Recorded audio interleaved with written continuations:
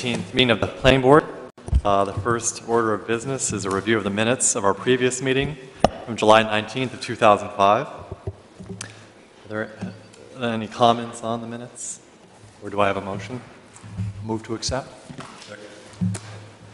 We have a motion and it's been seconded. All those in favor? Okay. One abstention? Okay. The motion carries. The correspondence we have received prior to tonight's meeting, we have an email from Chief Williams regarding the high school field lights, a letter from Mr. and Mrs. Ham regarding Spurwink Woods, a letter from the town attorney regarding road standards, a letter regarding the Coastal Islands Comprehensive Plan, the Zoning Practice Journal from June of 2005, Shoreland Zoning News from the summer of 2005, the Planning Commissioner's Journal from the summer of 2005, and the September 2005 Conservation Commission minutes. And just before tonight's meeting, we received a copy of an email from, I may mispronounce his name, Bob Chiozzi, regarding the Stony Brook Road Paper Street issue. We have a few consent agenda items that we'll move through first tonight. The first is regarding the high school field lights. The town of Cape Elizabeth is requesting a de minimis change to install different lighting for the athletic field located behind the high school. U21-12, Section 19-9 Site Plan Amendments.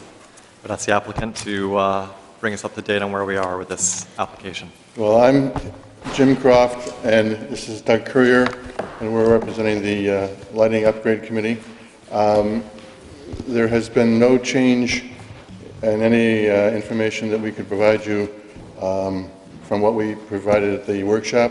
Okay. There's nothing really more to add, I don't think, at this point in time. Thank you. This is a consent agenda item, so we don't typically engage in a real substantive review of the application at this stage unless there are any questions or comments by the board. Barbara. Well, in light of Chief Williams' letter, I think we should at least have a response to how the field is going to be used and whether or not it's going to be used for anything but athletic activities, and when it would be closed, because he's expressing some real concern about allowing bands and things like that. Is this the same concern that we dealt with at the workshop? Yes. Okay.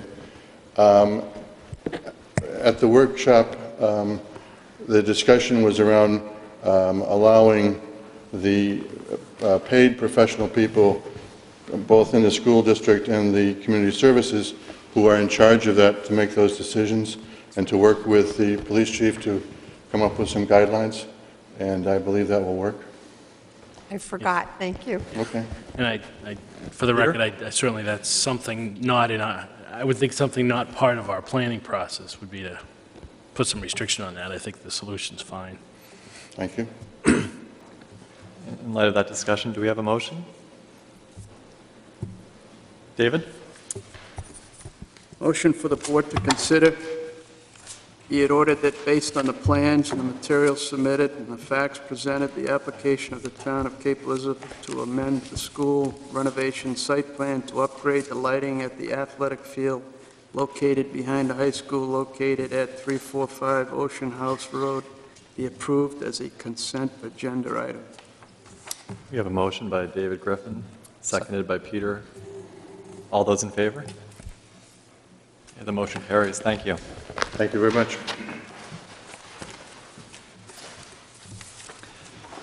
Next item on our agenda is the Brothers Way private road approval. Stephen Murray is requesting an extension of the resource protection permit issued to construct Brothers Way, a private road off of Fowler Road. The permit is valid for 1 year and was approved by the Planning Board on September 21st of 2005. The application will be reviewed for compliance with Section 19-8-3 Resource Protection Regulations.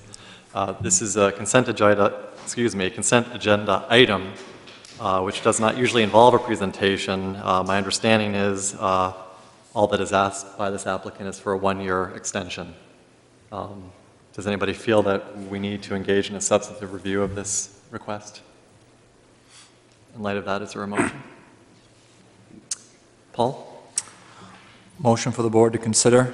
Be it ordered that, based on the materials submitted and the facts presented, the application of Stephen Murray for an extension of the time limit for the resource protection permit needed to construct Brothers Way, a private road off Fowler Road, be approved. Second. We have a motion and it's been seconded. All those in favor? The motion carries.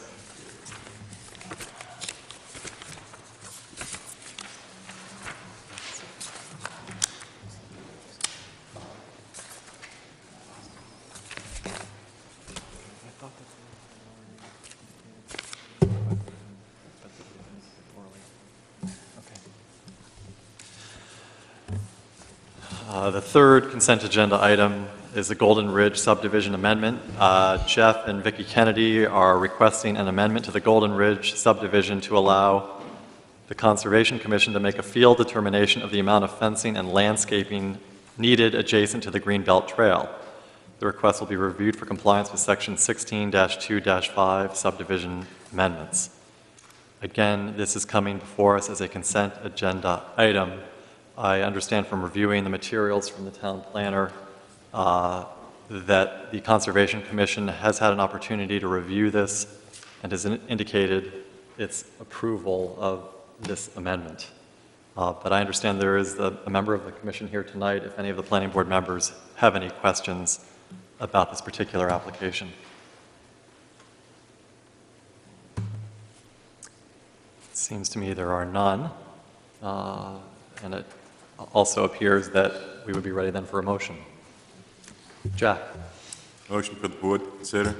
Be it ordered that, based on the plans and materials submitted and the facts presented, the request of Jeff and Vicki Kennedy for an amendment to the Golden Ridge subdivision approval to allow the Conservation Commission to make a field determination of the amount of fencing and landscaping needed adjacent to the Greenbelt Trail be approved as a consent agenda item. We have a motion. Is there a second? Okay, Peter?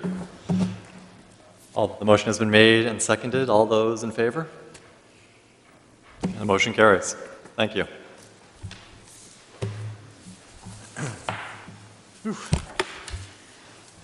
Moving along in record time here, we are now into the new business, the Inn by the Sea site plan amendments.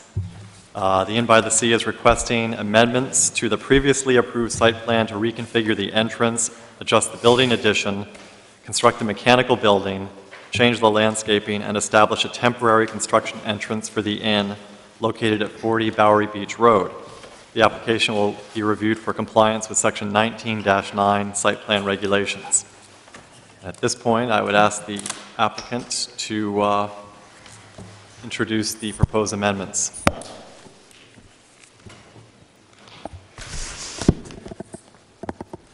Good evening. My name is Steve Bradstreet with Aquarian Engineering Services. With me tonight is Barry Hosmer, the landscape architect on the project, and hopefully Scott Tees with TFH Architect will be joining us shortly. We're back before the board to show is a number of items that have been revised by the clients, or asked to be revised by the clients to upgrade the appearance of the entrance, some building changes, mechanical changes, and then a little bit to do with the construction access to the site. What we're proposing to do is the existing entrance, shown very lightly here, is approximately 30 feet wide, and what we are proposing to do to match the entrance, the existing entrance, under the porte cochere in the front of the building, is to have a one-way in around this and then a one-way out with an island in the middle. We are also proposing, along with this, is to upgrade considerably the landscaping that is along the front. Currently, there is some landscaping adjacent to the signs in this location, then some street trees. The landscaping continues with more trees on this side along that side of the property. Along with the upgrade of the entrance, there's a lot of work being done with the material usage. It will be paved to the right-of-way line, cobblestone, just to give you an entrance feel as you come in, then pavement. And then these are brick pavers, not brick pavers, granite pavers laid in a pattern, a circular pattern along through here. This is still paved. This is the already approved parking lot on this side, and this would be overlaid to this point. The additional building modifications, there were some in the elevations changes, slight footprint changes in the main addition to the inn. But what has done or occurred over time is that they found that they couldn't fit it all in one package, so to speak, and what they're opting to do is locate a mechanical building. This is currently where the trash receptacle, trash building is located right here. They're looking at providing a mechanical outbuilding here with a cooling tower. We provided in the package what was requested by the board as the decibel readings proposed at the property lines, and that was in the package.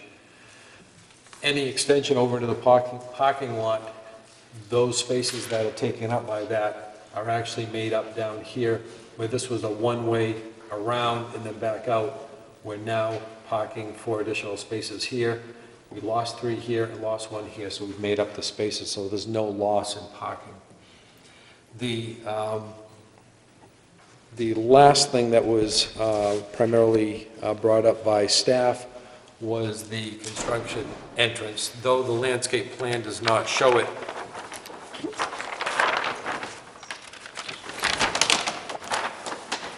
on the overall site plan, which is C100, we have indicated a temporary construction access point. The inn still proposes to maintain business, not in the inn, but in the cottage areas over here, and in doing so, they would like to have a construction entrance here. The site distance in either direction to the left is over 2,000 feet and is over 900 feet, and it's a 40-mile-an-hour zone from this location. In doing so, and in discussions with the fire chief, the entrance here, which is the grassed-over gravel entrance, which is for emergency access, will actually be widened and paved only temporarily to allow patrons to enter in this location while the work is being done at the main entrance. The discussion with the fire chief has also revised the plan slightly, not from what you have in your package, but we took into account some suggestions by the fire chief for 25-foot radiuses rather than the 20 that we had shown, widened it from 16 to 18 feet, and provide sloped granite curb on the island, so in his words, he can drive over it if he needs to. So we've made those changes to accommodate the fire chief's concerns. At this time, I'd like to address some of the, or at least 1 or 2 of the comments that the Public Works Director and the Town Engineer had, and that would be item number 4 for the light fixtures.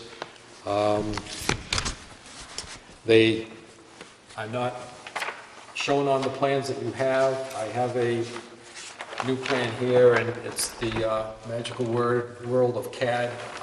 The note is on your plans, and it points to nothing. It was a layer that was frozen and just did not print out. They are on the plans. And that was one of the comments by the town engineer. What we do not have on there is directional signing. They mentioned that we should have stop signs, and more than likely, one-way do not enter if it's on those entrances or an exit, and those would be added. The granite pavers, they did not want any granite pavers or cobble within the right-of-way. And I think what they were looking at that was mistakenly shown is on C100, this entire cross-hatched area was noted to be new paved slash cobble slash granite entrance. But if you went back to the landscaping plans, the cobble actually started here, and this was paved out there. So that is actually addressed on the plans that we have today or before you. There are a few more comments that the staff had in regards to the building in particular, and possibly the septic system. And I guess at this time, I'd like to ask Scott Tees to address those issues for you. Thank you, Steve. Apparently there was some concern about the location of the mechanical equipment building, and I think as you recall, as I explained last time, we had an option to put the equipment up on the roof or to look at a separate building, and we opted to use the separate building. One of the concerns with moving it out of the main building was that the area that we have between the leaching fields for the septic system is very tight. And so we've developed a foundation system where at least the fence, the screen, and I think you recall that, as I showed you last time, around this area, this extended area, will actually be a fence. And that was the perforated fence that we've modified that you've received the decibel rating on because of the concern for sound. So I think that's been addressed both acoustically and structurally. There was also another issue having to do with handicapped accessibility. As you may be aware right now, the present inn does not have direct access to the front from the front to the water side from the deck area, nor does the proposal as we're suggesting it be constructed. We did at one point look at a accessible ramp that wrapped around the outside. It got very complex, a lot of different layers, railing, 42 inches, 4-inch rule and everything. We analyzed the access from inside the general area, which of course is accessible internally, to an individual that would like to get down in this area. And I think if you walk this, you'll find that this is a handicapped accessible access way that takes, by my very slow walk, about 90 seconds, a minute and a half. So stretch it and say 2 minutes. With the argument that is, if somebody was disabled, wanted to get out there, it would probably be a nice day anyways, and you know that additional loop would not be all that circuitous. We do have State Fire Marshal's acceptance in terms of handicapped accessibility. I did not make that presentation, and I did not have an opportunity to address that directly with my associate, who did have that meeting, but it was not flagged as an issue with the Fire Marshal in terms of accessibility. Thank you.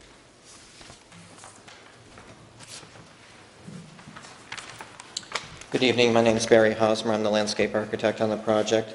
There has been some concern about the landscaping along Route 77, and I'm here to try to address that. The landscape plan and entrance drive have been revised to change the impression of the entrance of the inn to a more grand and formal feel. This is achieved through the use of a wider entrance drive, as Steve had talked about. We're flanking it with 2 6x6 columns. We have a richly detailed entrance drive and circle.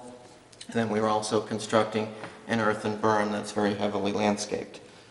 The impression that we're trying to portray is that a guest that's arriving from the north or the south, as they come upon the project and near it, that they're approaching something different.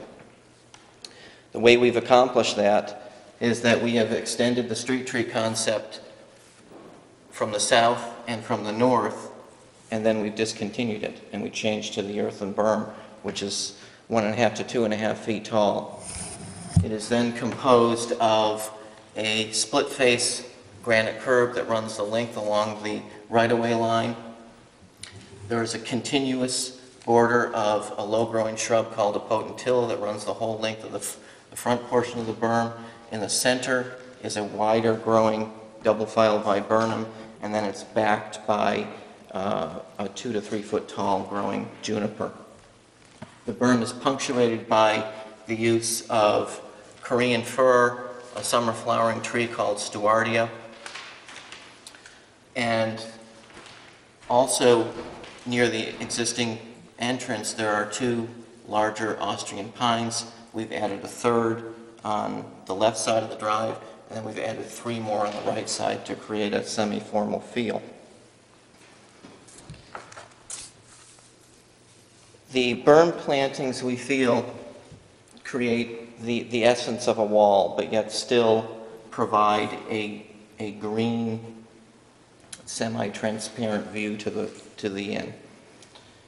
As a guest might enter, they would turn in, they would see this entrance island that would be somewhat of a parterre look with the green or ground plane design with the green grass, a low-growing juniper, annuals. It has a flagpole and the entrance sign. As they come in, they would cross, as Steve noted, we have flush granite curb, cobbles, and then we enter a flush granite curb and granite paved area. That's a concentric paving pattern. These granite pavers are 12 inches by 12 inches with a thermal finish. As you reach the porte cochere, we change the direction and the color of the pavers to emphasize the entrance drive. The island in the middle, we're retaining the existing fountain, and then we repeat the parterre concept, again with grass, split-face curb, juniper, and annuals. We feel that the entrance concept introduces a loosely symmetrical and formal grand arrival sequence for the guests.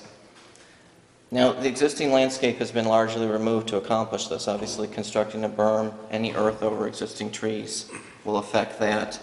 And the existing landscaping, aside from these very nice Austrian pines, in our opinion, is somewhat overgrown with lilac behind the existing walls, red twig dogwood, and American cranberry viburnum, which are very tall and leggy at this point and give somewhat of an unkempt look. That's the reason for the changes. Steve?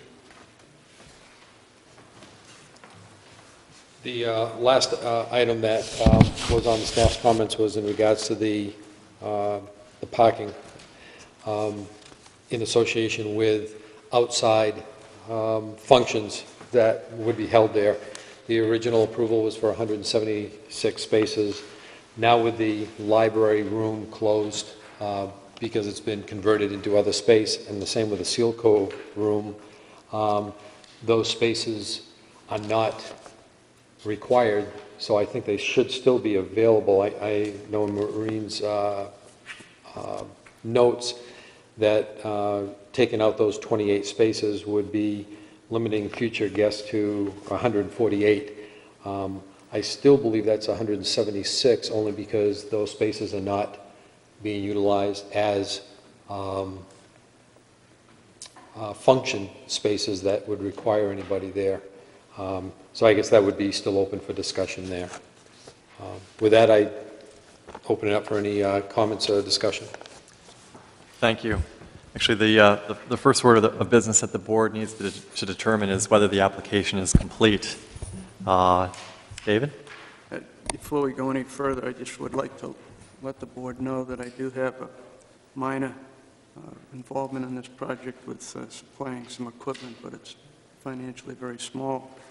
And I want the board to know this. If they feel I should recuse myself, fine. Otherwise, I'll stay on. Yeah, typically, and Maureen, you can correct me if I'm wrong, if there is any financial interest, albeit small, in a project, board members do typically recuse themselves. Is that? Mr. Griffin called me this afternoon on this, and the law, I believe, says that you have to have a 10% or greater interest. Okay. And he doesn't believe he has and feels that he can participate in the project, at which point I advised him to disclose his potential conflict to the board, and it would be up to the board to determine whether or not he can participate or not. Okay. Given that, I don't see an issue. I know that we've been perhaps overly conservative on this issue in the past, but Anybody has any other different feelings?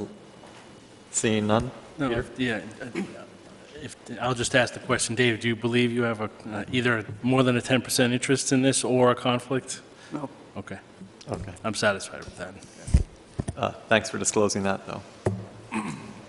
The first issue that we need to determine tonight is completeness, whether the application is complete. Barbara? Do you have a motion? Okay. Motion for completeness. Be it ordered that based on the plans and materials submitted and the facts presented, the application of HMH Limited Partnership for site plan amendments to reconfigure the entrance, adjust the building addition, construct a mechanical building, change the landscaping, and establish a temporary construction entrance for the Inn by the Sea located at 40 Bowery Beach Road be deemed complete. Do we have a motion? Is there a second? Second. Seconded by Jack. All those in favor? The motion carries. Maureen reminded me that we actually have scheduled a public hearing for this evening. So at this point, I will open the hearing up to any public comments. If anybody wishes to make a comment on this application, please step up to the podium, identify yourself, and we'd be happy to hear from you. I'm suspecting you all are here for the next application, however. So with that, I will close the public hearing. At this point, I would open it up to the board if they have any questions for the applicant. They've made a pretty complete presentation already, so it seems appropriate that we pose questions if there are any. Paul. Mr. Chairman, I have a handful of questions here. Stephen, probably mostly directed at you. The location of the new mechanical building, it appears on the plans that we reviewed that there is some reduction in aisle width with the existing, with the proposed building. My question to you is something to look into. Is the reduction in aisle width enough to cause it to not be a two-way aisle at that point? And I'll ask you to look into that and clarify that. Just for note, several of the plans say scale as noted, but there is no scale identified on the plan. Just ask that to be corrected. I did not see in the set that we were provided a detail for the construction entrance. Could you elaborate on the material layout, so on and so forth, of the proposed construction entrance? A construction entrance would be typically 20 feet wide, and it is constructed with at least, and there should be a detail, if not, there will be, a minimum of 12 inches of a crushed stone, typically a 1.5 to 2 inch size crushed stone that will, it's for mudding off the tires off of the vehicles as they exit the site prior to getting out onto Route 77. That's its whole role in the plans. Okay. And last question, and I apologize if this was answered during the presentation, but there was a comment regarding the location of the mechanical building relative to the septic chamber. Has that been identified and found to be okay? Yes, as Scott had mentioned, I had talked with actually an associate of his today. This out area here is actually a screening fence around a cooling tower. The cooling tower foundation is outside of the envelope of the septic field, which is in this backyard area. What is encroaching or looks to be encroaching is the fence, and they have, TFH Architects have come up with a design that has been acceptable or accepted by Al Frick, who is designed the septic systems.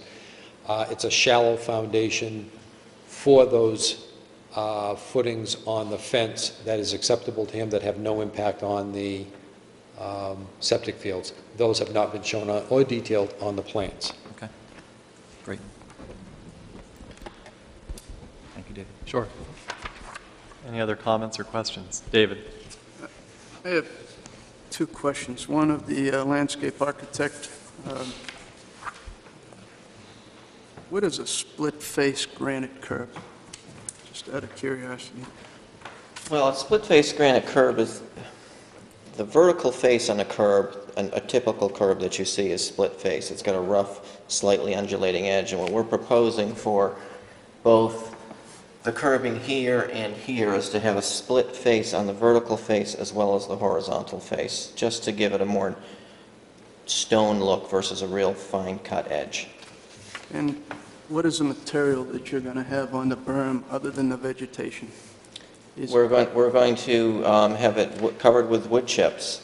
Now, you have to keep in mind that these two berms encompass 675 shrubs we're putting in there.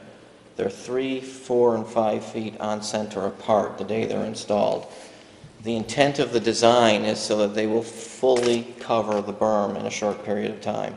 So that initially you need to have something that will keep weeds down as well as prevent erosion, and then the theory is that in a few years these shrubs will completely form a solid mass of vegetation so that you will no longer see the wood chips. Thank you. Thank you.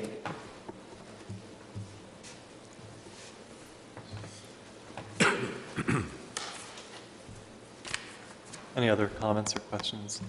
I note from the materials we've received for tonight's application, there is a draft motion to table, and I'm wondering how the board feels about whether we move to table or whether we're ready to go forward with an approval. Barbara. Well, I would like to go forward with an approval. I don't see that we have anything to discuss next time, and we can put a condition or two if we feel we need to for the things that haven't appeared on the plans. For example, the septic, that it be clear that it's a fence, and the questions that Paul had, if there's anything that needs to be added in terms of a condition. I feel perfectly comfortable going ahead with this evening. Any other thoughts on that front? I know the town planner may, if she's willing, offer us some guidance. On behalf of town staff, I have to really remind you that several of the items that have been raised tonight by town staff are not on the plans that you have in front of you. They've been shown to you on the plans that have been brought this evening. So, you know, the septic system, I reviewed this with the building inspector and said, is this a problem? And he said, yeah, that's a problem. So there's been no letter submitted by Al Frick for staff to review. There's been no revision of plans. The Public Works Director feels very strongly about cobbles in the right-of-way and was adamant to me about that. And while I understand it's not shown on the site, on the landscaping plan, I mean, usually the engineer and the Public Works Director go to the site plan, and it is unclear on the site plan. There are several issues that I think should be clarified before this goes for final approval. Again, the parking. When the area that was originally the library and the Seal Cove room were converted to hotel rooms during the prior approval, the applicant added parking to accommodate those hotel rooms. That means that those new hotel rooms now have X number of parking spaces. They can't be there. When the board approved the outdoor functions, you made an agreement based on the shared parking concept that certain facilities could be closed and those parking spaces could be used for the outdoor events. Those facilities aren't going to be available anymore.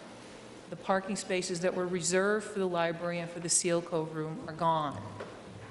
And they're now being used for rooms. Right. So, you know, perhaps I have, you know, made a miscalculation, and if the applicant would like to take some time and fully count all the spaces that are available again, because again, we're looking at a plan that's only partially what we saw before. We have new parking spaces on this plan that weren't on the original approved plan. If we had a full site plan, we could count all the parking spaces, we can run the calculation all over again and find out exactly where we are.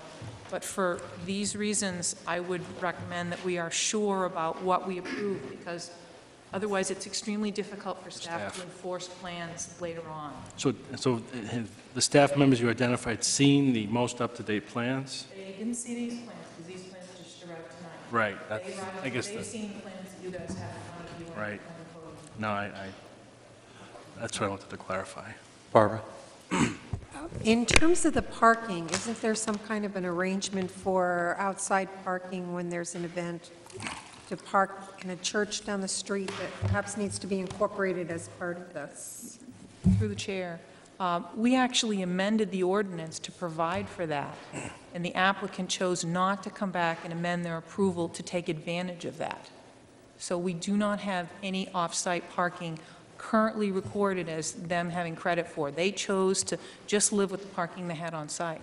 So maybe that needs to be reconsidered by the applicant. It's an option that's still available.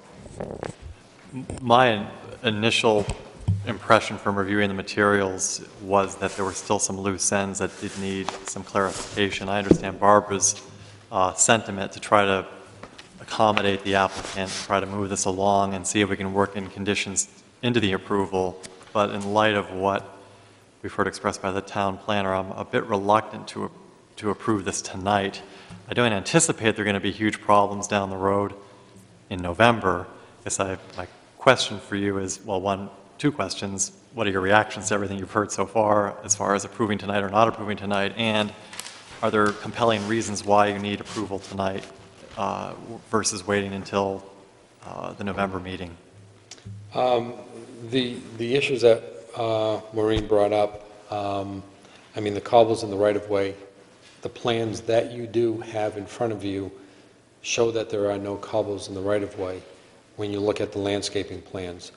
The overall site plan that happens to have a crosshatch on there does say paved / cobble / granite. It doesn't show where those are specifically, but all my plans refer to the landscape plan, which does show this.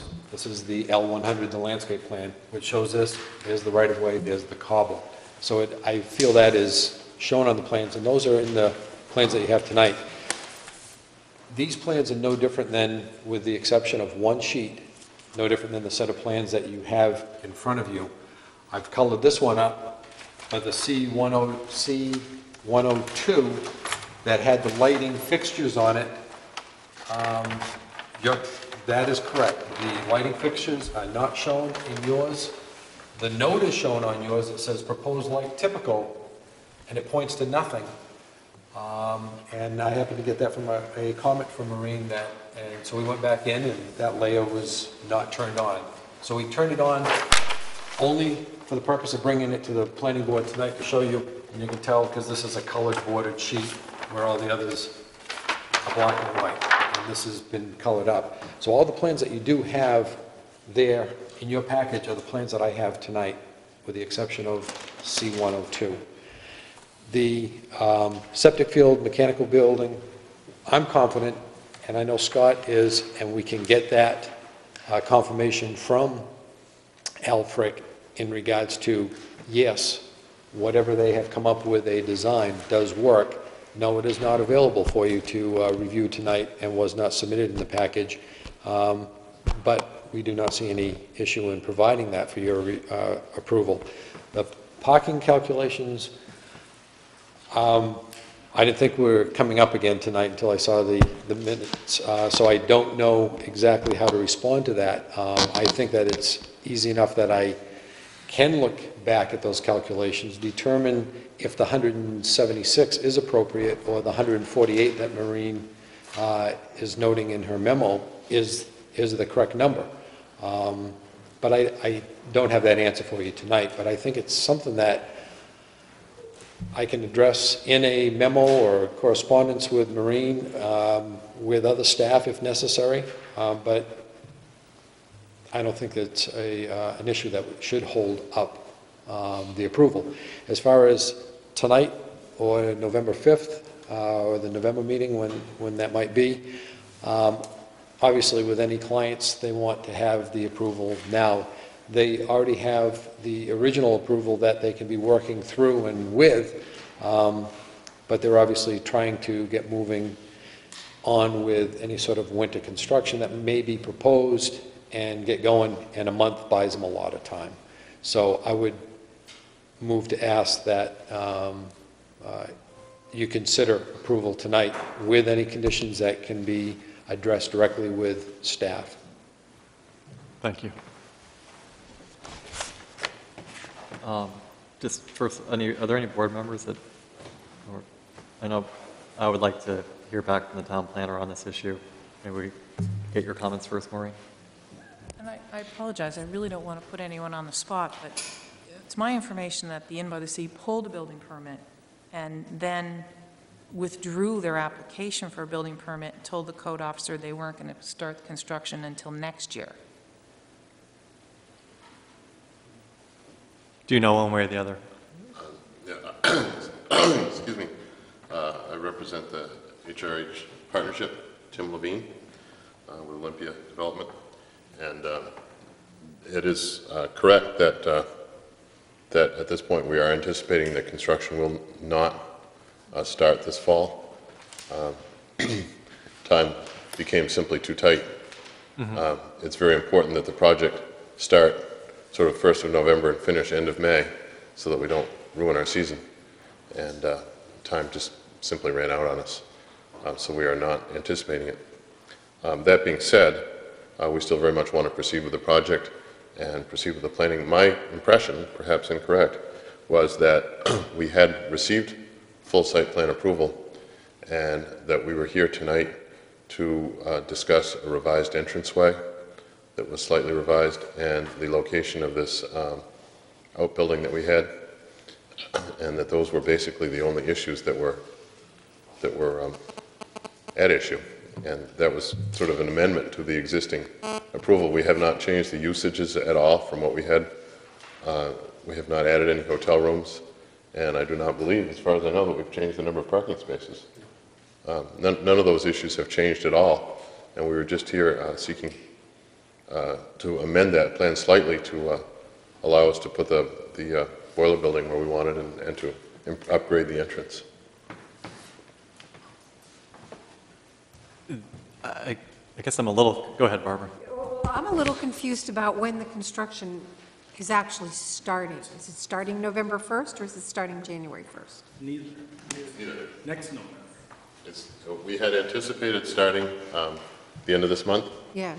And we have determined that it became impractical for us to do that. We simply weren't ready to start. Right. And so it will be probably be next October that we actually start construction. Oh, so it really doesn't, it is not of paramount importance that this be approved tonight, that you can deal with the few questions that are being asked so that the staff is comfortable and wait for approval in November. I mean, we're not anticipating any problem with the approval. Right. Certainly. We're just saying, well, let's get these things ironed out, and the staff will have their answers and work anything out with you that needs to be, and then everything will be fine for next month, and we're really not holding anything up. No, I don't think in that sense, if the board is uncomfortable, that it's going to create a great deal of hardship for us. I only was a little surprised that I wasn't anticipating these other issues coming up, but we would have addressed them a little more proactively, which I apologize for. Well, unfortunately, when you have a complicated project, and it's a large project, sometimes things come up that's that fine. we don't anticipate. We can understand that. But anyway, yes, I would say it would not cause a great deal of hardship for us. And for what it's worth, the owners of the Inn by the Sea are great citizens and have always been very cooperative throughout this process, and I have no doubt we'll be able to shepherd this through the process, but it seems to me to make sense to finish this up in November so we can tie up some of these loose ends. Sure. Does anybody else have any thoughts on that? In light of that discussion, is there a motion for the board to consider?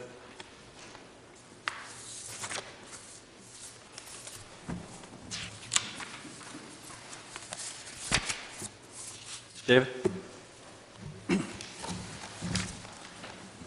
Be it ordered that based on the plans and the materials submitted and the facts presented, the application of HMH Limited Partnership for site plan amendments to reconfigure the entrance, adjust the building addition, construct a mechanical building, change the landscaping, and establish a temporary construction entrance for the Inn by the Sea located at 40 Bowery Beach Road be deemed tabled to the regular November 15, 2005 Planning Board meeting, at which time a public hearing shall be held.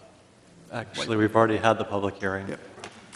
So would you agree to make the motion without the last, can we just delete the last clause? Okay.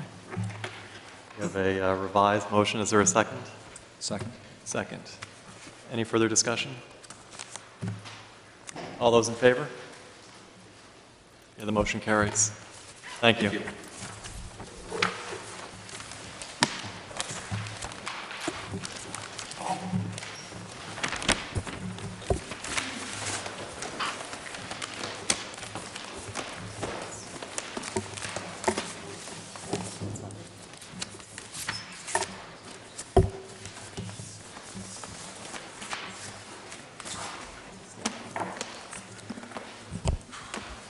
Under other business, the Town Council has referred to the Planning Board a request for a recommendation on the vacation of paper streets located off Stony Brook Road and Ocean View Road. The Planning Board is acting in an advisory capacity to the Town Council. A public hearing has been scheduled for this evening. I understand that some of the residents in that area of town have asked for staff to make a brief presentation on the status of the paper streets under consideration. So I would ask Maureen O'Meara to summarize the request and bring us up to date. Sure. For the few people who haven't already asked me, I'd like to tell you what a paper street is.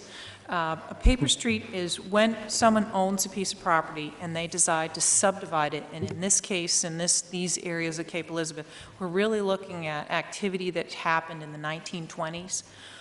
They would take their property, divide it up into lots and roads, bring it down to the Cumberland County Registry of Deeds, and record it.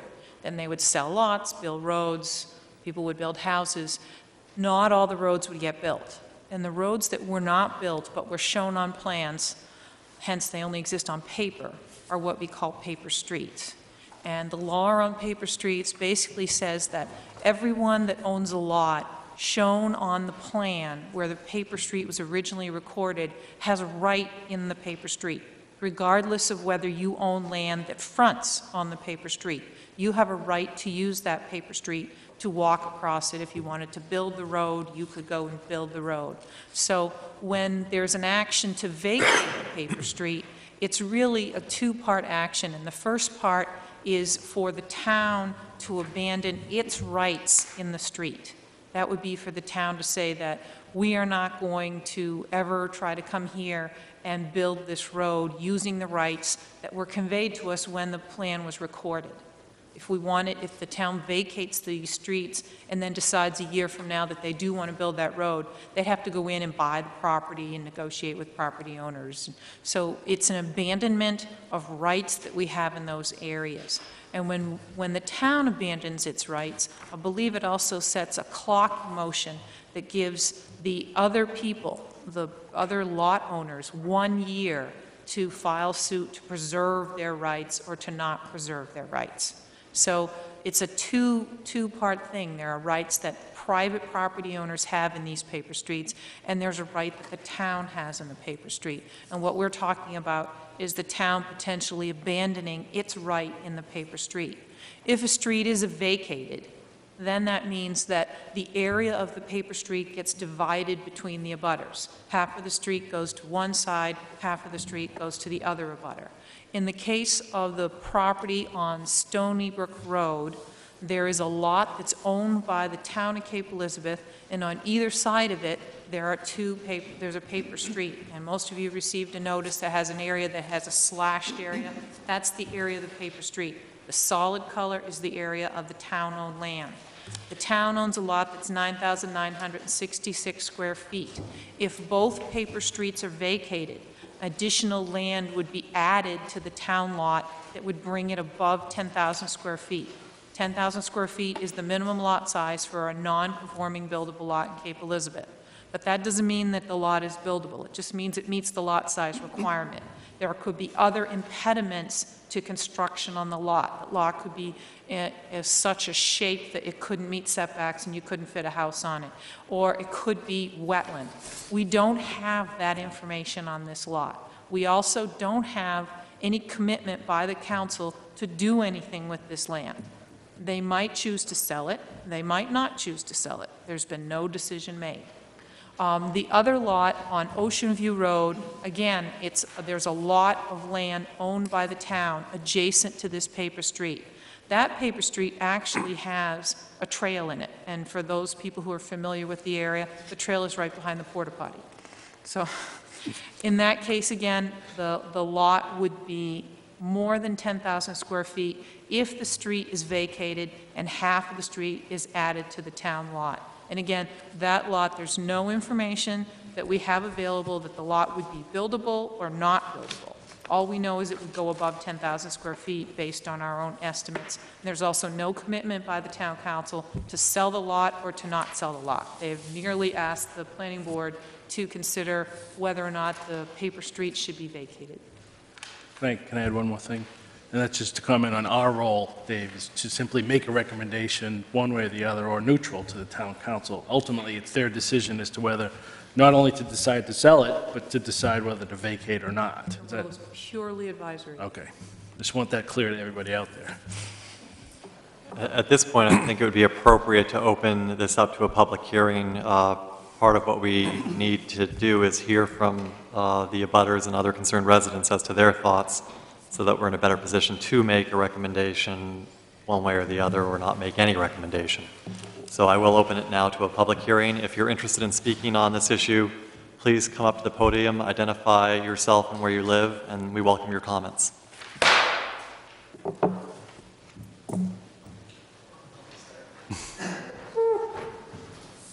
Good evening. I'm Sprague Simons. I live at 71 Stony Brook, which is adjacent to one of the paper streets. I simply, I'm new to the area, and I love living in Cape Elizabeth.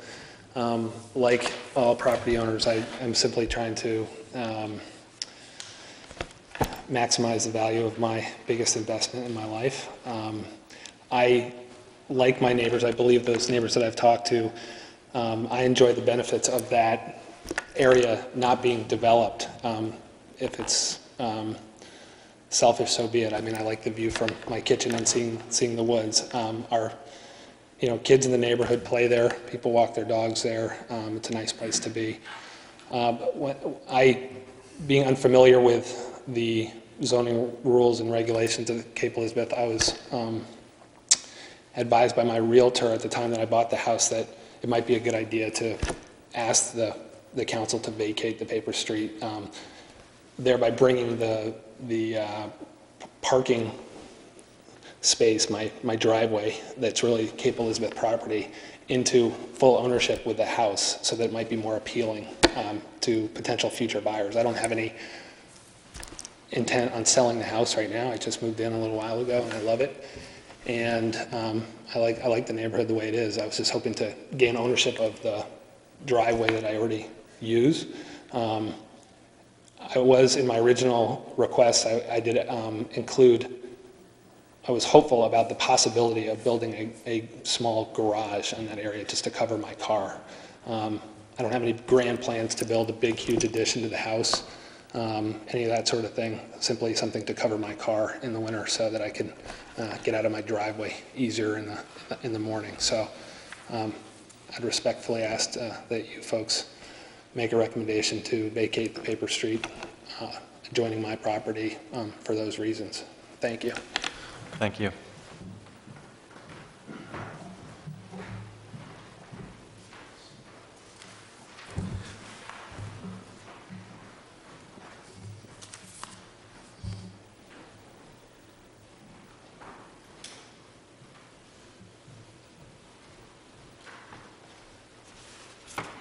I'm Susan Payne, and I live across the street from Sprague, and I agree with him. I love that area as an open wooded area, and I am going to present to you a petition that was signed by 70 people in the neighborhood to urge you to not to make any recommendations that might open that land up to development. And this, as I said, was signed by 70 people. I'll read you the petition. The Cape Elizabeth Planning Board is meeting on Tuesday, October 18th, to consider the possible vacation of streets adjacent to town-owned land. One piece of land is on Stony Brook Road, gives the address. If either of the paper streets abutting the land on Stony Brook Road is vacated, the land will become a buildable lot and may cease to be open, wooded space as it is now. If you want the town to allow this land to maintain in its current undeveloped state and to urge the town not to vacate the paper streets, please sign this petition. Then it has a statement, I do not want the town to vacate the paper streets indicated in this petition. And the concern that we are expressing is the possibility that this might become a buildable lot, and we understand that vacating the paper streets doesn't necessarily mean that it will be deemed buildable in terms of the wetlands issues. And I would just like to tell you the reasons that I'm concerned about this land becoming developed, for 3 reasons. First of all, I really want this land to remain open space, undeveloped. It's a small wooded area. Children have skated there. Wildlife live there. It's part of the character of the neighborhood. Secondly, if the paper streets are vacated and the land is deemed buildable, then there's no assurance that that would stay open land the way it is now. And third, open space is increasingly hard to obtain and to pull together with higher land prices now, and this is a happy accident. It hasn't ever been developed. And I really urge you to not to make any recommendation that would open this land up to being developed. And I would also like to tell you that the people who signed this petition live on 3 streets in the neighborhood, so it's not just people in Stony Brook that are concerned about this. It's a lot of people who walk in that neighborhood and enjoy that as being open wooded space. Thank you. Do you want to provide us with a copy of the petition? I have the original. Did you already get one? No. We should be able to, do you want? Okay, thank you. We can make a copy. Okay. Mr. Chairman, I just have a quick question. So this petition just relates to the Stony Brook property? That's right, it does. Good. It doesn't express any opinion on the Ocean View? That's right. Okay. Some people urged us to include that, but it was too late at that point. Thank you. Thank you. Yes, you're welcome.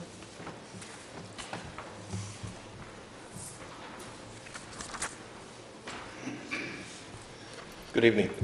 My name is Bill Brownell. I live on 9 Cedar Ledge Road. I've lived on that street for 30-plus years. My kids spent many, many years in those woods, and like our neighbors, we want that space protected.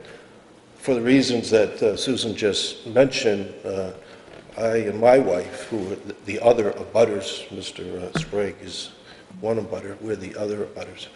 And we hope that the property is not vacated, and hope you advise the town council accordingly. Thank you. Thank you.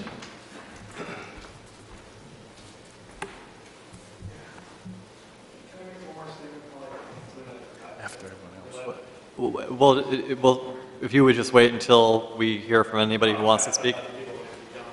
Fair enough. Would anybody else like to speak who hasn't already spoken?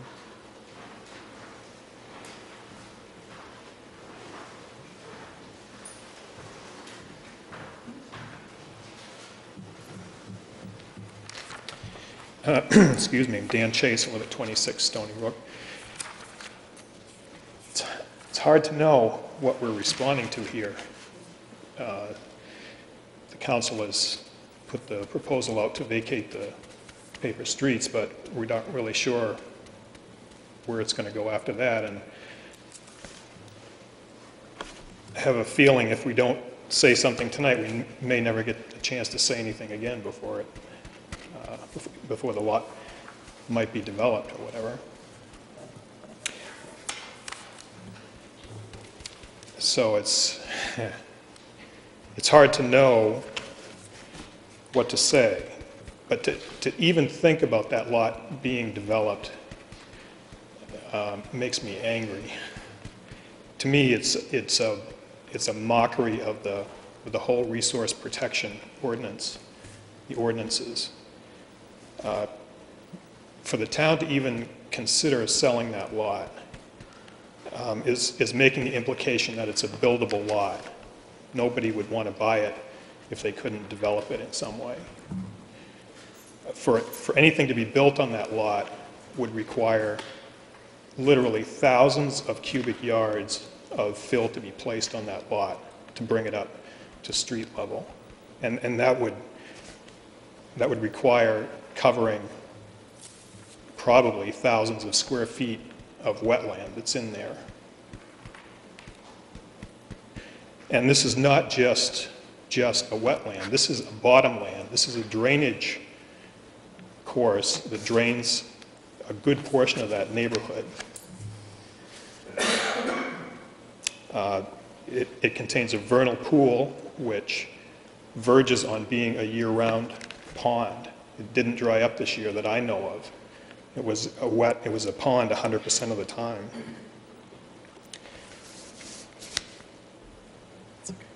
To me, this is kind of a continuation of a practice that I've noticed in the town for years. I was on the Conservation Commission for 6 years, and in all that time, I never saw the town deny a resource protection permit for somebody that wanted to go in and impinge on a wetland. Even when we, on the Conservation Commission, recommended against it, it was pretty much seemed just to be routine that people would get permission to go in and impinge on the wetland. And then and afterwards, when I would drive around and look at these properties, I would see that not only had they done what the town allowed them to do, but then they had gone back and cleared a lot of the wetland vegetation and placed loam and built lawns and placed regular landscaping around the property, so that, you know, they had gone even beyond what they were given permission to do.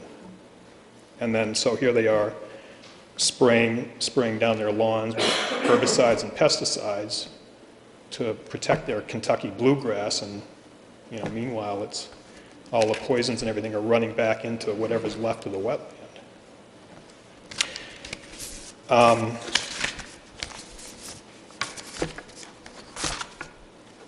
I wondered if you had seen this. There was an article I just picked up online. I didn't know if any of you might have seen it. The University of New Hampshire has been studying the runoff that flows off parking lots, roads, and lawns, the chief source of water pollution in the country. Until now, there's been little scientific data to compare how various treatment techniques work when conditions are controlled so that they're the same from one to the next. Retention ponds and gullies lined with gravel are the most common approaches to treating stormwater runoff. But as this researcher and other researchers have found, they're among the least effective at preventing pollution. Among the discoveries has been that layering soils and plants to mimic a natural wetland is highly successful, containing sediment, absorbing excess nutrients, and breaking down petroleum products so they don't pollute nearby waterways or groundwater. So when these wetlands are developed, you're not only taking away the wetland, you're putting on lawns and driveways and other impermeable surfaces that are just adding even more pollution. So, like I say, it's hard to know exactly what the council is proposing here. I have nothing against Sprague, and I can sympathize with his wanting to have a garage there. My feeling is that if he can present a site plan that shows how we could build a small garage and not disturb more natural ground cover than is already in his driveway and his lawn, then personally I'd say that would be okay, but I definitely am not in favor of anything that would disrupt the wetlands that are there. Thank you. Thank you.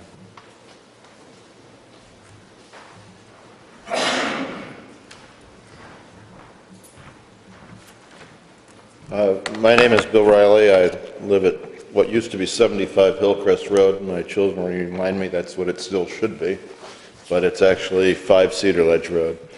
I'm really confused and concerned about what the town is up to here. This is definitely wetland. You mentioned that the town has no plan. If there is no plan, why should we disturb the status quo? That really bothers me. I heard Mr. Sprague say that he wants a place so he can park his car. I didn't hear Mr. Sprague say he wanted a garage. I heard him say he wanted a place to park his car. There are people on, that abut Arbutus Road that currently park their cars and/or their boats in this paper street, and none of the abutters complains. I don't believe, to my knowledge, there's been any complaint about Mr. Sprague parking his car where he is now. So I don't see any reason to change anything. I don't see any reason to change the status quo. Somebody mentioned about this making a mockery of resource protection. I had an opportunity to talk to a hydrologist this afternoon who is familiar with the area, and this is a wetland. It is a wetland over 50 weeks out of the year. I think a wetland is defined as anything that's wet 2 weeks out of the year. So this far exceeds the definition of a wetland. I don't believe, excuse me, I don't believe that it ever dried up this year. If this would be developed at some point in time, it would require indeed thousands of cubic yards of fill. And the effect on that, this is an established creek bed that flows through there. Putting in the fill would move it over, would put the wetland, it would move the wetland possibly into Bill's and John's and my backyards. It also could very conceivably raise the water table to the point where our basements flood. The alternative, the hydrologist said, is to culvert it. The only problem with culverting it is that you speed up the water flow because you confine the area, and you end up with soil erosion downstream.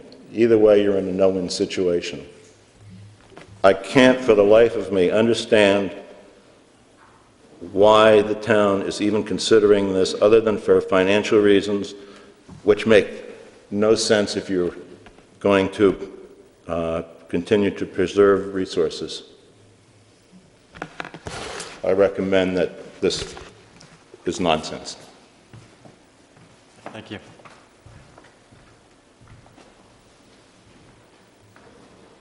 Would anybody else like to speak?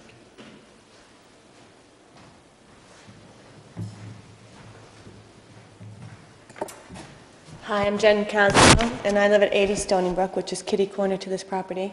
And I don't have anything prepared because I really didn't know what the incentive was for this even coming in front of you. So now that I know, and I've heard all of my neighbors speak, and we've heard the logic, and we've heard the stats, and all that, I'm going to talk as a mother from the heart. And I know money talks, and heart doesn't have a loud voice nowadays, but I'm the mother of an 8 and a 10-year-old now who have grown up kitty corner to this property, and they have been able to cross the street and feel like they're in Adventureland. They can feel like they're away from their mother and their neighbors, and no one sees them, and they are wild, and they are capturing wild animals and learning amazing things out there, and they're only 20 feet from me. I think that most of the people here who live in the neighborhood have had the same experience. I'm just closer to it, so I feel it right now more. And so I speak as the mother of 2 who are outgrowing this exploration period, but there's a lot of neighbors who are just moving into that. And like everybody who has said, we are stewards of the earth, and this is an amazing stream that runs from a pond at the end of Stony Brook, and it runs behind all the houses on Stony Brook, ends up in this little vernal pool, and then heads down towards Shore Road into the ocean. And it is wet most of the time, and we skate there, and I broke my wrist there this winter. And I just hope, we hear the peepers, and we see deer in there in the mornings, and we hear the creek running most of the year. It's not buildable. And if that's the reason that this is happening, I understand, maybe the town wants to make money on taxes, and that's why we want to sell the property. If I ever build on this, it'll ruin a huge piece of property. It's not about land, it's not about neighbors. I understand wanting a garage, and if we could just give him the garage and leave the rest, I'd be all for it. But That's not going to happen, and that scares me. So I didn't sign the petition because I knew I would be here tonight. I have pictures of how wet it is, if you'd like to see them. And I plead with you not to make a recommendation not to vacate the lots. We're happy to take the photographs. Do you need these back? Okay.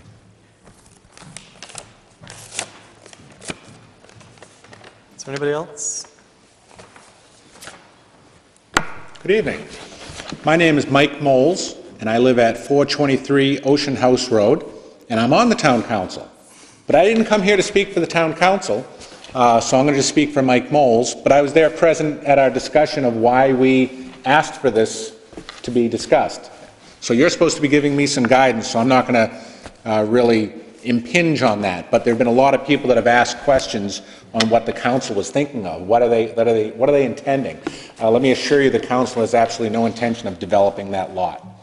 Again, I don't speak for the council officially, but I would never vote to sell that lot. I've been out there, I've looked at the lot, I've walked the lot. It's one of the wettest lots around. It's not buildable. By no stretch of the imagination would you ever build on it.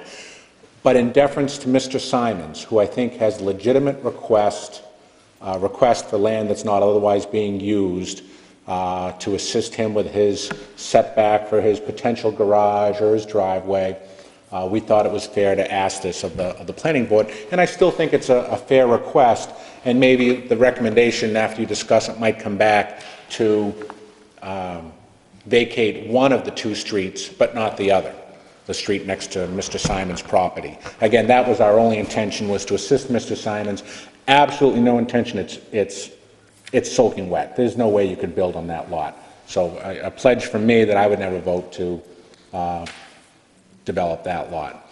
No one's really spoken much about the other lot. The other lot, again, as Maureen O'Meara pointed out, with the vacation of the street, would potentially make it a buildable lot down the road.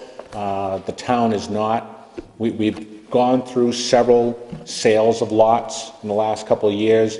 It was a rather unpleasant process, and I don't foresee us selling anything again in the near future. I can't, guarantee that wouldn't happen, but that particular lot is level, it is dry, and if we deem that it needs to be part of a trail system, we wouldn't sell that lot either. However, that vacation of a street would potentially give the town the ability to do something if it really had to down the road, which is what that is for. So, thank you very much for your time. Thank you very much for coming down and putting that petition together, because town government and democracy only works when everyone participates. So thank you again. Thank you. David, could I ask him a question? Well, why don't we finish the public hearing phase? Mr. Simons, did you want to? Is there? Just brief. Okay, go ahead. I want my neighbors to know more than anything else that I don't want that land to be built on either. A huge part of the appeal for me buying the land, as I said before, is this beautiful view and the use of this land next to me. And I want everybody, all my neighbors, that really is my goal. I'd like to preserve that land as well. When I asked, not knowing any of the rules, just moving in here a year plus ago to vacate the property, the paper street next to my property, I had no idea that there was another paper street on the other side that could be vacated, potentially making this 10,000 square foot lot available. And it's not another paper street, it's a town-owned lot. Right, but then there's the other paper street. I'm under the understanding that there's, at the other end of the town-owned land, that if both of them were vacated, I want my neighbors to know I didn't petition for the other end to be, I didn't have the privilege or the right to petition to have the other paper street vacated. Sure.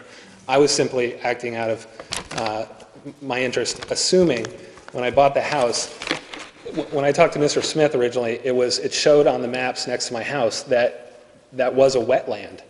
And so the assumption, rightly or wrongly, of mine when I bought the house was that property next to mine was never going to be developed.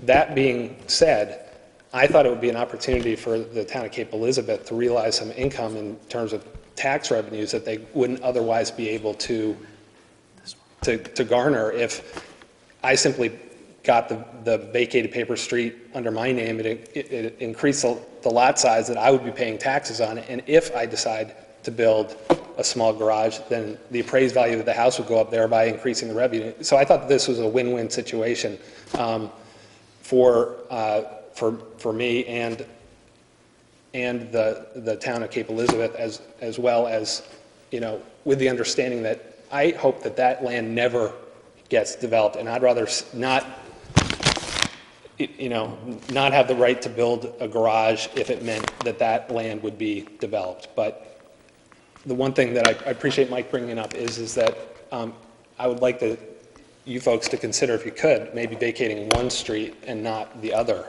and thereby not making this lot a 10,000 square foot lot. And so I'd ask you to consider that. But I did think it was a win-win situation, with the understanding that that lot would never be able to be buildable because it was wetlands. When I bought the house, that's what I understood. So I'm in agreement with my neighbors. I hope that that property never gets built on. I hope they all hear that very clearly.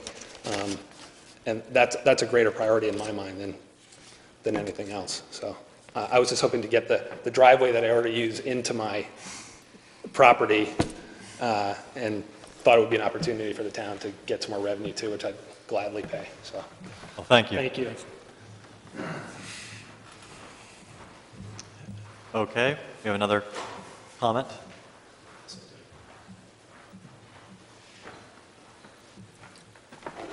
Mr. Chair, Town Planner.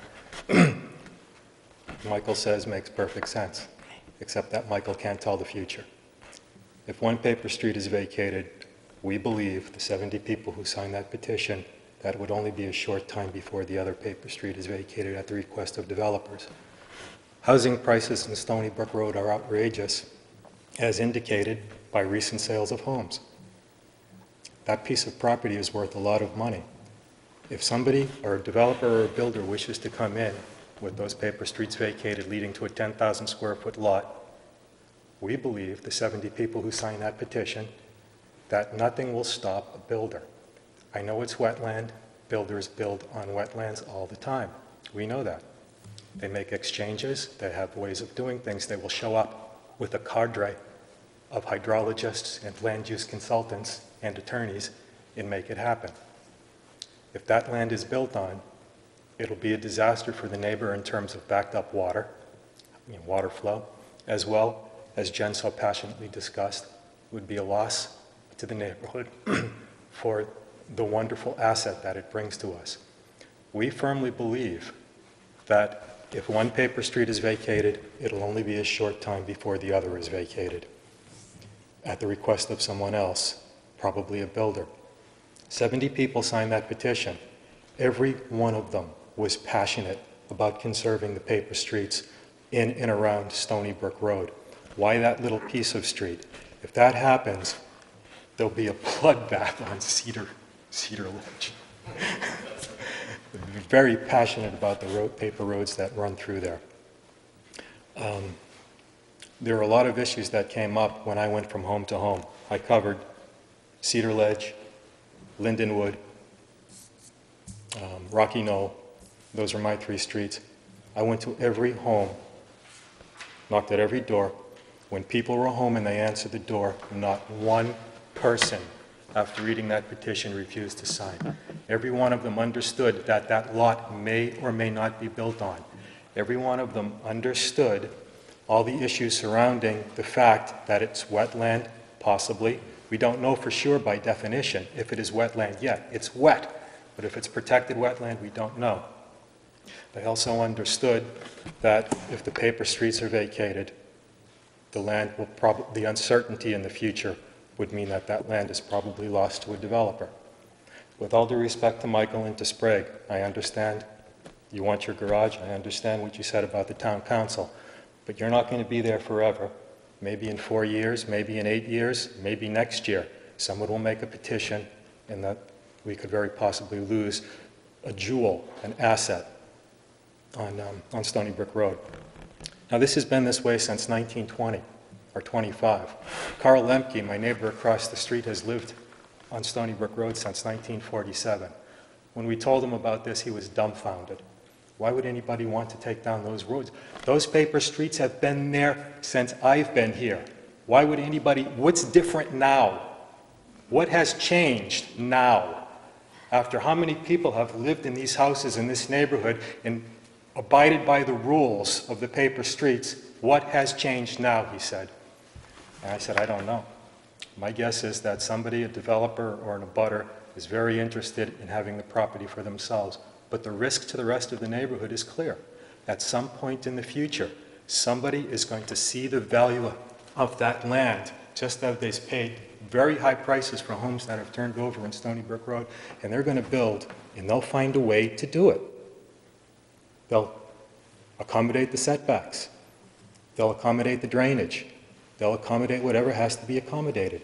I urge this committee from all the passionate pleas of the 70 people that signed that petition, and I say it again, not one person who I spoke to refused to sign. Everyone did.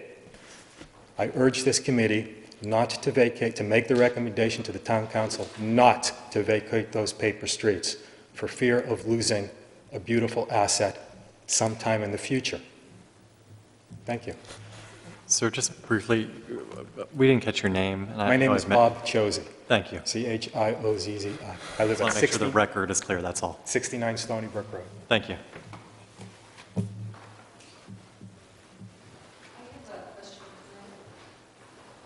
I'm sorry? Okay. I have a question about the size of the space that's there on Stony Brook and what would happen if one of the streets were vacated, the one next to Sprague Simon. Because as I understand from Maureen O'Meara right now, that the size of that land is 9,966 square feet, is that right? That's the town. 9966. And so does it need to be 10,000 square feet to be a buildable size? So that's 34 square feet, then it would need 35 square feet to be buildable. So if the paper street is vacated next to Sprague, would that one vacation of that make that buildable? It would be, okay. Yes. Okay, thank you. Yeah. Any other persons wishing to make a comment? Okay, hearing none, I will now close the public hearing. Thank you all for coming tonight and making your views known. Now open it up for discussion amongst the board. I had a question I'd like to ask Mike Moles as representing the council. What was the genesis of the request from the council to vacate the paper street on Ocean View Road?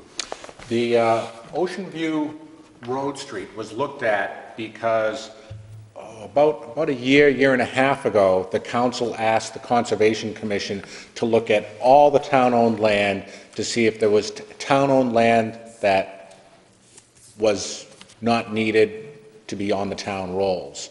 And that was one of the sites that was said, well, there is a paper street next to it. It could be a buildable lot down the road. Perhaps it could bring some revenue to the town if the town was desperate for revenue. That was the intent of that lot. Again, I'm not speaking officially for the rest of the town council, but I was at that meeting and that was my recollection of the meeting. Whereas the Stony Brook Road, we all realize is wet as a sponge. And again, our intention is never to sell or develop that lot, but it was simply an accommodation for Mr. Simons. And I really appreciate Mr. Chozzi's comments and the rest of your comments.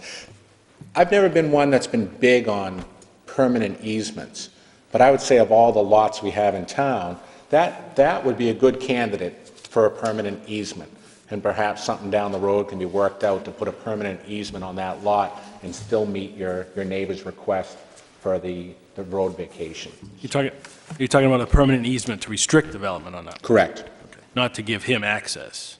No, okay. To restrict development on the remainder of the lot. Right. But again, I just happened to come into the meeting tonight, didn't come to speak on behalf of the town council. You're not but I could the certainly town council. propose that. Okay. Thank you. You're welcome. Barbara. Oh, it's curious, to me that the only lot we're talking about is the one on Stony Brook. And I have a creative recommendation to give perhaps for this. I don't know the value of the land, but it keeps coming back that it's filled with water, it's got a stream, and it doesn't, you're saying it's not buildable. If it's not buildable, the land can't be that valuable. So a creative solution to me might be, all the neighbors seem very passionate about this lot, maintaining it. I haven't seen it, but it sounds lovely, and it gives you a little bit of green and some area, somebody said, for the children to play, to recommend that all the neighbors, and it seems like it's almost all of you, negotiate with the town, realizing the lot is probably not buildable, therefore does not have the value of other lots that are buildable, and negotiate some kind of a fair remuneration to the town. It might, I have no idea what it might be, and buy the lot. And then Mike Bowles isn't going to be a town councilor forever. We all know that. That way the land is protected in perpetuity. And that might be a solution for that lot that would make sense for everybody, because it doesn't seem to me that it would cost that much if it's not buildable. I don't know, though. You'd have to look into it. Okay. The other lot nobody's talking about. Well, maybe we can talk about Stony Brook first and then move our discussion over to the other lot after we hash this one out. That's a good idea. Does anybody else want to comment? I mean, I have a lot to say about this one, but does anybody else? On Stony Brook. On Stony Brook. Frankly, since we're returning a recommendation, it doesn't have to be a yay or nay. It could be that we request that the town council somehow find a solution that would involve selling enough to this gentleman so that he can sort of make more legal what he has in terms of a driveway, which strikes me as good planning. And at the same time, as the conveyance, a permanent easement be put on the lot. And that would sort of end the fears that the neighbors would have that this would ever get developed, yet would also realize some revenue for the town and accommodate this gentleman's, quite legitimate issue. So I'm thinking that kind of motion and recommendation to the town council would be appropriate, but I'm also open to other ideas that sort of get to the same goal. I'm all set. Paul? Having lived on Stony Brook and very much understanding this lot and understanding the passion that surrounds it, my immediate response is that I think it's our duty as planning board, when these matters are presented to us, to take a look and provide some insight in terms of what we think, if we take a step in this direction, what ultimately does this mean? I fully believe Mike and the council in saying that their intent was just really to accommodate a request. But again, if this were to be moved forward, the potential for that lot to become buildable can be real. And again, understanding the lot and understanding the nature of the lot and understanding how the business works, I think the most proactive thing that we can do as a planning board is to say no and not recommend that this be that the paper streets be vacated as a way of just saying we're not going to even allow one step towards the opportunity to do that, because of the fact that lot from, for all intents and purposes is not buildable, but knowing how creative and how money can be a deciding factor, that, it doesn't mean 5 years from now it might not be creatively adapted such that it does become, something could be done there. So again, I think just due to the nature of the lot and the conditions on the lot, that it would be my recommendation to this group that we not vacate either paper street on either side. Okay. Barbara? I rather like Peter's recommendation. I like better than mine, that the lot, that perhaps something be negotiated in terms of giving enough, and then put a permanent easement on it, and that will protect the land forever, too. And that's effectively saying no, that you can't give the paper streets, and perhaps recommending that whatever goes, well, that's a paper street, never mind. I like Peter's recommendation. David? I have a couple of comments. I kind of wrote a note to myself that in view of everything that was said here tonight, that I might suggest we table this for more discussion, but I also have been on the planning board because, for one of the reasons, it's not political, but unfortunately, these issues are very political, and when they come up, they're awful hard to deal with. And the other reason I think I'd like to see it tabled is that I haven't walked the site. I should have, but I haven't, and I'm not familiar with it. I can take everybody else's word for it, but it would certainly help me to see it, maybe some others. And also that the council has asked us to deal with more than one paper street, and I think we need to discuss how we're going to answer that question.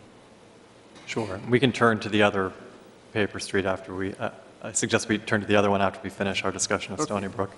So that's my position. My sense of things is I think we've heard a great deal of evidence and testimony tonight about what is the nature of this lot.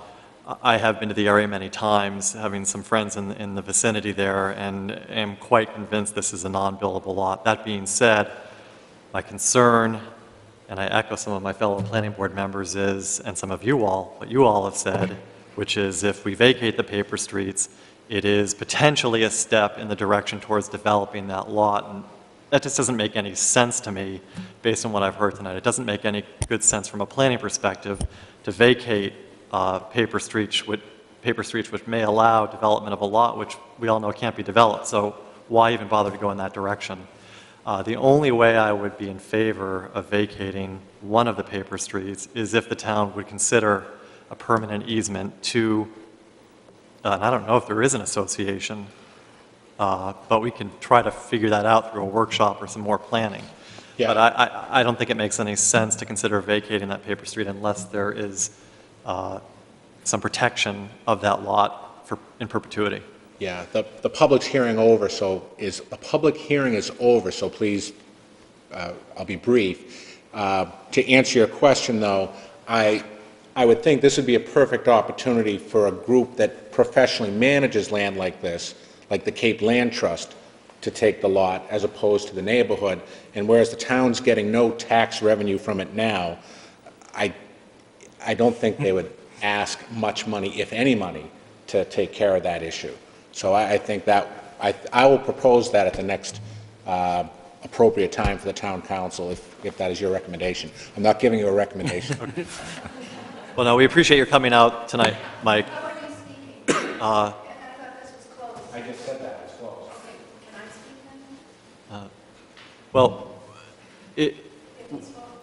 I understand that. We actually, given that Mike is on the... No, we're certainly not taking that position, ma'am. We are here to make a recommendation. I think we willingly engaged in some conversation with somebody from the town council because that's where this emanated from, and he's given us a little bit of direction or guidance as to what he might be willing to do. And I'm just afraid if we continue to have a public hearing, this could go on for quite some time. Does anybody else have any thoughts or comments? Jack? I can sum it up. My feeling is if it ain't broke, don't try to fix it. And the neighborhood doesn't want any changes.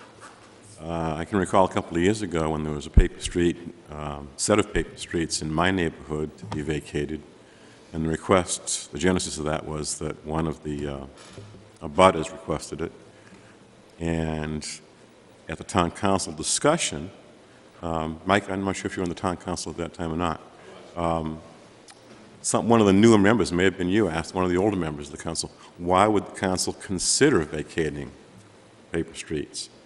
And the senior member said, to be a good neighbor to the abutters. Well, these abutters want the town to be a good neighbor by not vacating the street. And that's what I recommend. So it seems to me we have sort of two general proposals that have received some support from the board. One is just to recommend no vacation of these two paper streets, period. The other recommendation is that one of the paper streets we would recommend being vacated provided that the town took steps to create a permanent easement on this town-owned lot for the benefit of either a land trust or the neighborhood or some organization that would oversee it. What I'm hearing, and I just want to clarify what I'm hearing, Jack, from the abutters, is not so much they don't want to accommodate their neighbor in this one. They're afraid of what will happen next. And if you can accommodate both interests by the method I've suggested, and I think Dave has echoed, which is we can accommodate this gentleman's very small interest and at the same time put the thing to rest forever with some sort of permanent condition. I agree, but that's not the matter before us. Oh, no, it is. I agree it's a good idea. No, it is before us because, and that's why we don't have to return a positive or a negative. We can return something in between and as detailed or as not detailed as we want. And if our recommendation is try to accommodate this gentleman, try to get him what he needs to make his lot a better planned lot that if it had been developed today wouldn't look like it is right now with an easement or use over somebody else's property or over a paper street, and at the same time accommodate a permanent restriction on the property so it can't be built on, which we all believe to be the case, but we want to make sure it doesn't happen 10 years from now when somebody dumps the truckloads of fill in there. So I'm trying to get where both parties are. I understand. In fact, the town would not have to sell the land to the land trust. The town could simply grant the conservation easement to the land trust. And that's another option. But I guess my bias is generally against these in general. So I think I come from the same approach you do. I'm looking at a very narrow situation with this gentleman's lot that it seems to me the town has within its authority and within the law to accommodate both interests here. And I would suggest the town should do it. That would be my motion. I'm not opposed to that. In fact, Right. I think the conservation easement's the simplest way to go. Oh, yeah. Lots of options there.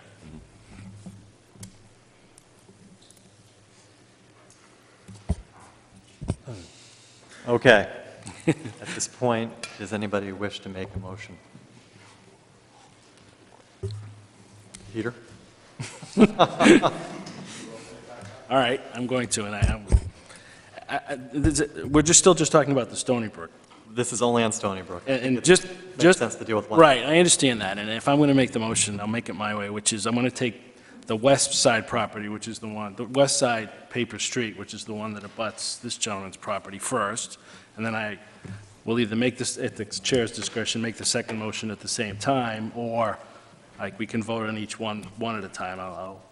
But my first motion would be that I move that based on the materials reviewed and the facts presented, the Planning Board recommends to the Town Council that the paper street shown on the map abutting the west side of Stony Brook Road be vacated with the condition that the sale of all or part of the remaining lot be encumbered by a permanent condition or easement restricting development to additions to the adjacent property. And what that would mean that it would only be for the purpose of this gentleman building something to accommodate his garage, but no other building would be allowed on the site. That's my motion. Okay. And that's just on the west side street. Why don't you throw in the east side? Well, my second motion would be that I move that based on the materials reviewed and the facts presented, the Planning Board recommends to the Town Council that the paper street shown on the map abutting the east side of Stony Brook Road not be vacated. And become part of the permanent easement. No, it would not be vacated, meaning it would stay a paper street. Okay. We haven't voted yet.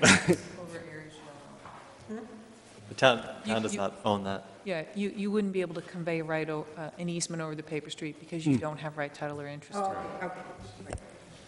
Okay, we have a motion. Is there a second? Okay. Any further discussion?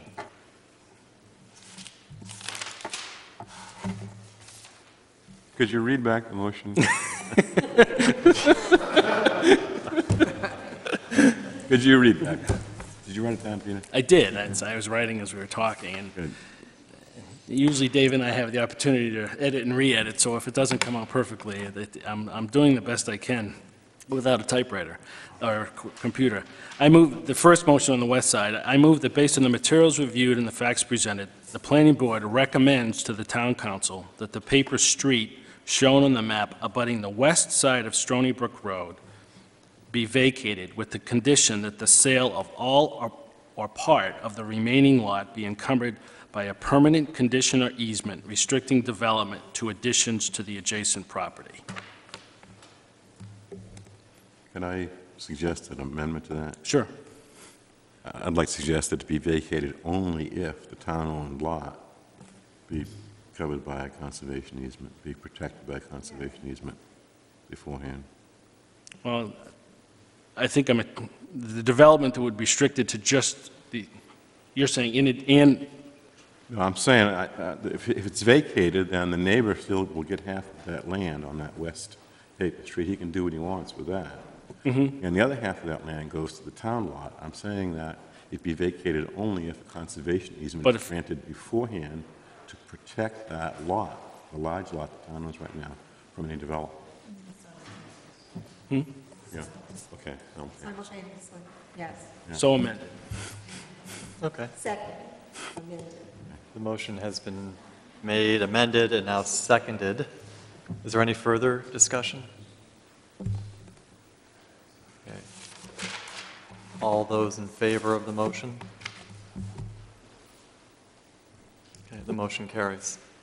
No, that included the east side not be vacated, right? I'm sorry, that motion did include the east side not, the recommendation would be that Paper Street not be vacated.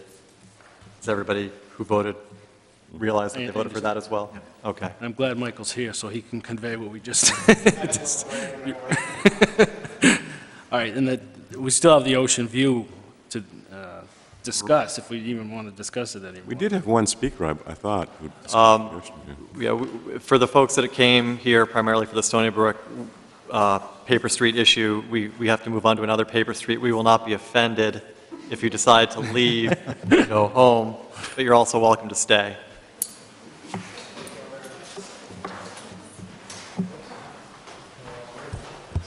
Thanks. Okay.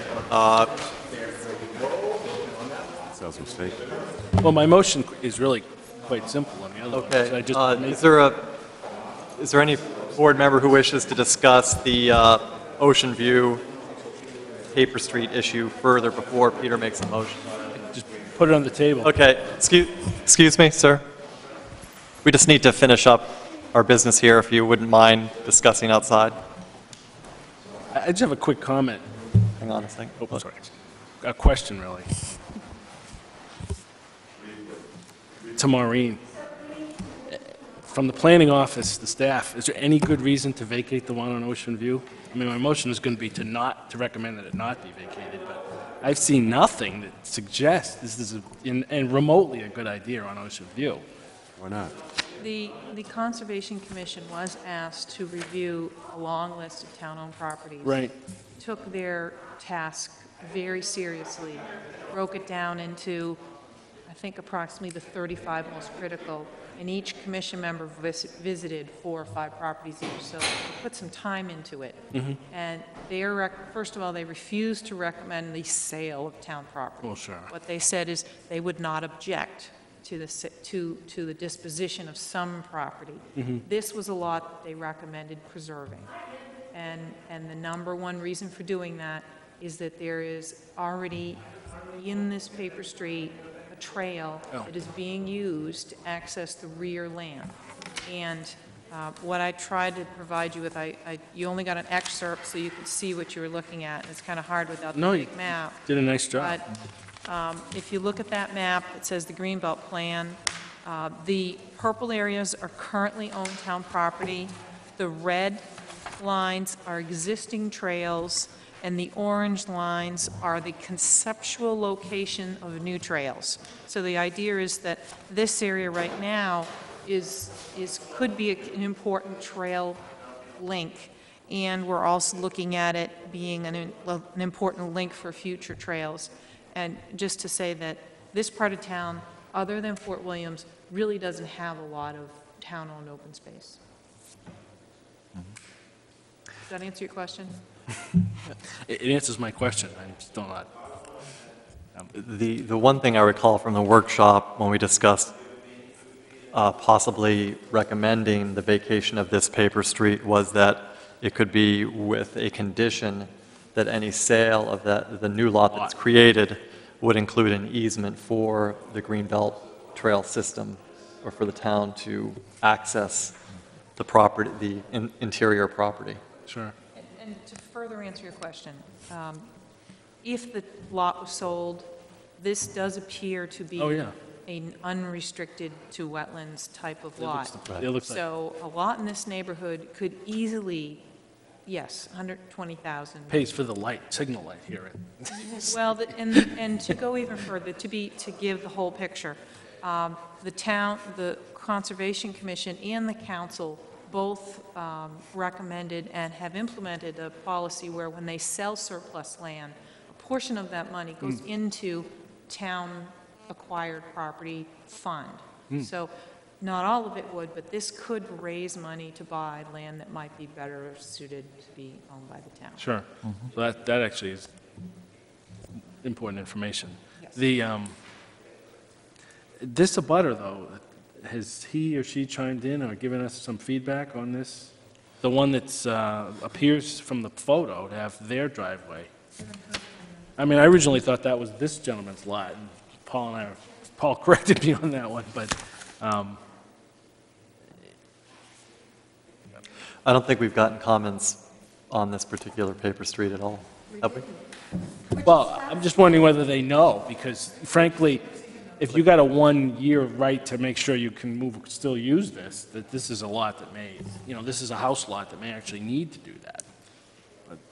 What is the size of this lot on Ocean View? We don't have that. Yeah, the Ocean View lot is The bottom of the memo. 8,662 square feet. I've estimated that if the paper street is vacated, approximately 2,750 square feet would be added to the town lot, coming up with a total size of over 11,000. So even if I'm really off on the square footage, it looks like we're going to push it over the 10,000 square foot. But if we recommended going ahead with vacating the paper street, we need to do it with the recommendation that an easement be put on, permanent easement for trails. I think, and it seemed to me that we had developed some consensus on that issue at our workshop. But does anybody else wish to comment further on that? David? Well, I think from my standpoint, it makes sense.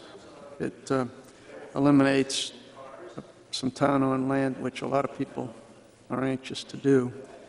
It gives Maureen a chance to go ahead with her green belt. And, well,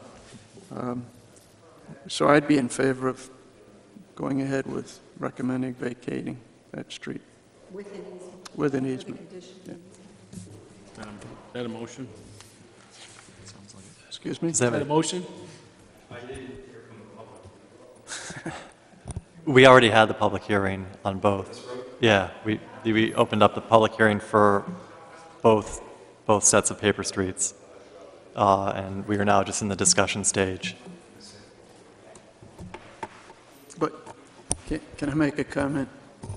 We may make a recommendation to the town council, and I'm sure they'll have a hearing also. Oh, yeah. So, Right, this will not be we are simply making an advisory recommendation, the town. Disappointing to 70 neighbors that changing the status quo, even with the easement, you'll have a flood of people looking for easements now on paper streets. It's terribly disappointing that all that effort. Well, I want to clarify that, and I asked this question specifically before, that petition we got was just on the Stony. Okay, thanks. Okay. If there's no further discussion. So there's a motion on the table, David? so I'll make one. Fair enough. I'm not as fast as you are, legally. No, that's all right. Motion for the board to consider. Be it ordered that based on the materials reviewed and the facts presented, the planning board recommends to the town council that the paper street on Ocean View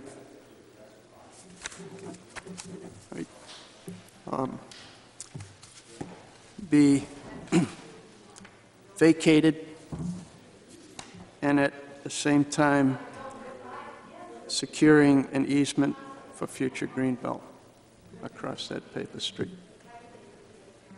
Okay, so we have a motion with the express condition of an easement for greenbelt access. Yes. Which would be granted to the town, correct? Reserved. Reserved by the town. Reserved. Is there a second? Want to second it? Second. Paul? Okay, Paul has seconded it. Is any further discussion? Just technically, instead of calling it off of Ocean View, there's Excuse me? Baker Street Extension. Yeah, that- it actually is, private. it's, yeah, I'd go along with that. Okay.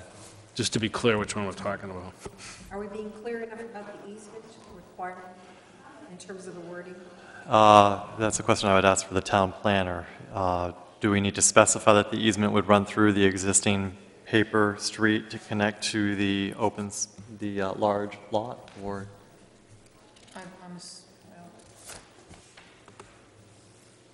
You could say easement, or, it's just, I used to usually say pedestrian easement as opposed to greenbelt easement. And now that you've pointed that out, you would want to say something that extends the full length of Baker Street Extension, which we didn't say, but Okay, I so think is what you meant. We can add that. So we would amend the motion to include a pedestrian easement to extend the full length of Baker Street and to connect to a potential, okay, it's a full length, okay. Is that so we have an amended motion, is there a second? Second. Okay. Any further discussion? I just have a quick comment, and that's, and these, I know these maps are kind of in gross, meaning that the paper street, it looks like the corner comes into this, abuts 100% to this gentleman, or these people's lot. Is that accurate? So an easement across it, in order for the town to fully reserve it, if the plan unfolded the way we're envisioning, paper street gets discontinued, merges with the other lot, town puts it on the market, it would actually have to grant something across the currently owned lot. Yes, that's a good point. That is a good point. Yep. To make it work, right? Right. So you want to amend that? Well, I'm gonna, Yeah. I don't like the motion, but I just want it clear that our idea, the idea on the table is so that the town's reserves enough to connect to this Proposed green lot. Yeah, exactly. Well, I think that the wording should state that the easement will transverse the presently owned land as well as. That's Baker good Street. language, Dave. To connect the it. open space. Right. Is that clear enough? Okay, Marina's saying that she's gotten enough clarity and she can 15 feet? finesse this. Yeah, it doesn't have to 15 be, feet, okay? Yes. Good, good, I got it. Okay. doesn't really have to be legalese because they'll do it in the town council, Exactly. as long as they know what we think we would like to recommend. Mm-hmm. Maureen? I did want to make one point. I realized I should have said earlier, you've asked about Ocean View. I did receive phone calls on Ocean View from people. I just, no one bothered to write a letter or an email. But there were some people who asked, so they did receive notices, and somebody knew what was going on. Okay. We have a motion that's been made and seconded. All those in favor? Opposed? Motion carries.